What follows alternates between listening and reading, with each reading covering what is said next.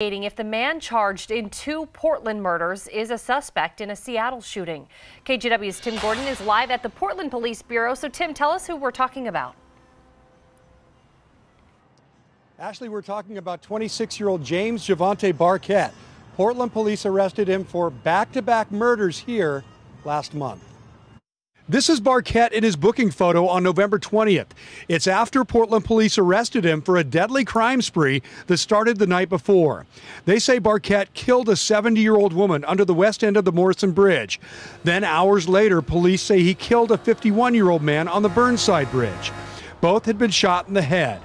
In between the apparently random killings, police say Barquet pulled a gun on a gas station clerk to steal a pack of smokes. Now to Seattle, where a woman was shot in the head and seriously injured at a bus stop. It was in the early hours of November 19th, not long before the crimes in Portland.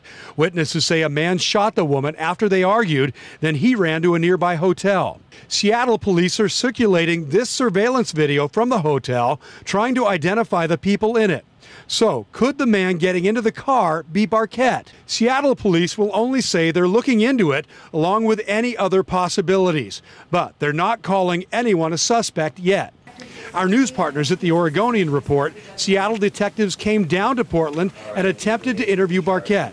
Portland police can't comment on the Seattle case, but did say cooperation is not unusual.